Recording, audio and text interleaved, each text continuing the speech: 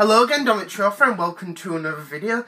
And this is actually going to be something Doctor Who related. Now, I know I've not done anything Doctor Who related in a while, but especially with this recent news, I wanted to do a video.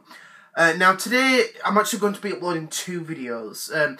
This Doctor Who one, I was going to do it yesterday, but obviously I didn't do it. I thought, well, I could do it today and do my new video tomorrow, and I thought, well, I want to do the two videos today, so you'll be getting two videos today, and I hope you enjoy this one, and then I'll be doing my other one very shortly. But anyway, this one's going to be a bit of a short video, and this one is actually about some news we got yesterday for Doctor Who, which is going to be that the announcement of the 13th Doctor. Yesterday, there was like a trailer clip, if you want to think like that, that was shown, and it just showed different areas around places, and it showed like the TARDIS key getting like electric and stuff, something going on, but everywhere had the number 13 on it, which means obviously the 13th Doctor. And my thoughts about it is, I'm looking forward to seeing what it is that we get tomorrow.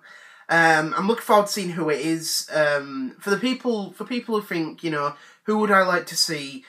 Honestly, I'm not really bothered who I'd love to see. I think anyone who plays the role really well.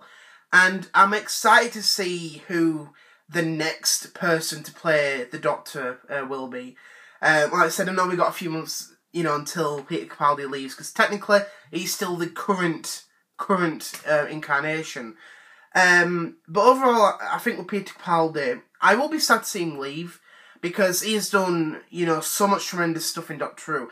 He's had a lot of good points, and he's had a lot of bad points that's happened throughout his tenure.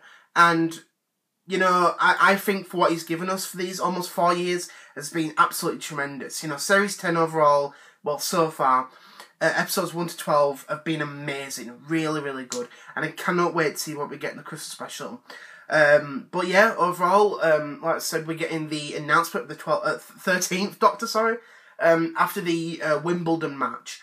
But thinking about it, I don't understand why they always announce Doctor Who during sports events.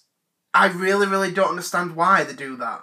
But in a way, I just wanted to, give my little points about it.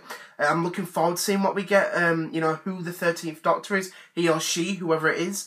And I welcome this person, to the, the line of Doctors. So, if you are interested, I hope you look forward to it. And I will be doing a video about my thoughts of the new incarnation, or the new actress, or whatever, this Sunday coming, tomorrow. So, I was going to say, thank you very much for watching this quick video, and I'll be doing my main video very shortly after this, okay? Which I will upload, obviously, later on afterwards. So I just want to say, thank you very much for watching, and I hope you enjoyed this video. See ya. Bye.